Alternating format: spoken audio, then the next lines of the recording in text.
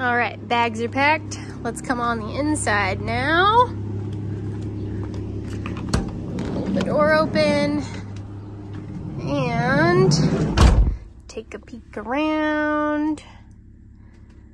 So the first thing you're gonna notice here are these two panels and this switch right here. So you're gonna wanna flip that on. That's your main power. So if at any time you're not hooked up to shore power, you wanna make sure that button's clicked on. Once that button gets clicked, you're gonna see this main panel light up. You'll just hit I accept. And so this is your home screen right here. So you have your light switches right here, so you can do all on and then everything's lit up, or all off.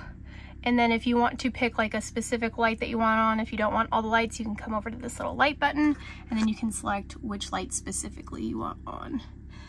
The other thing that you can take a peek at on this screen is your gauges. So this tells you that your freshwater tank is full, and you have your gray 1, gray 2, black, and propane.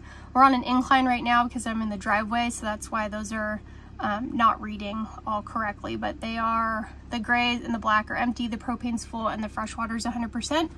The other thing you'll notice here is this water pump button. So I showed you where the manual switch is in the back.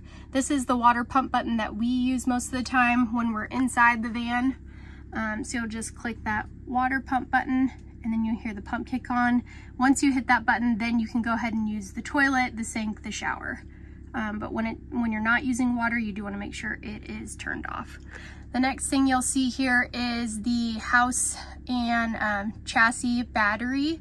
So we are plugged in right now, so those are charging up. And then the generator start and stop. So to turn on the generator, you'll just hold down this start button. And then you'll hear the generator kick on.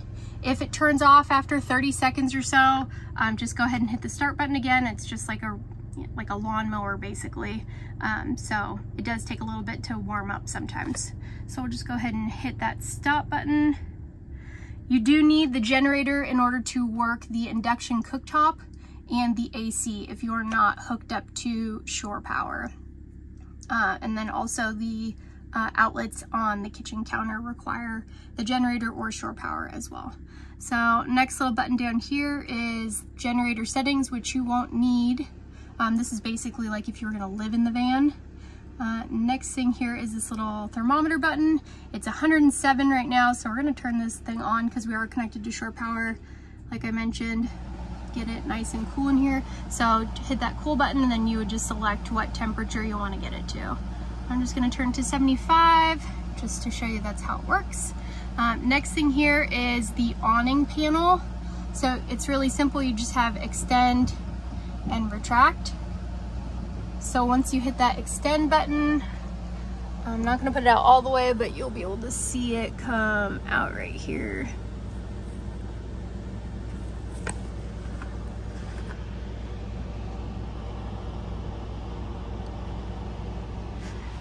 And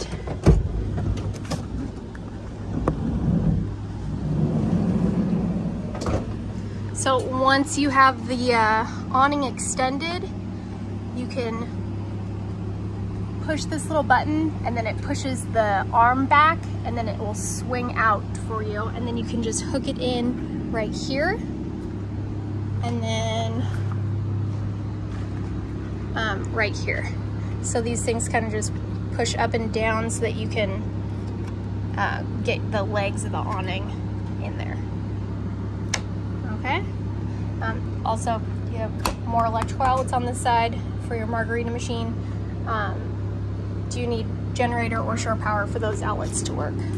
And then to reel it back in, you'll just hit this retract button and you'll just keep your finger on it all the way until you hear it close. There we go, that's that. And then we'll just go back to home, and that's everything on that panel.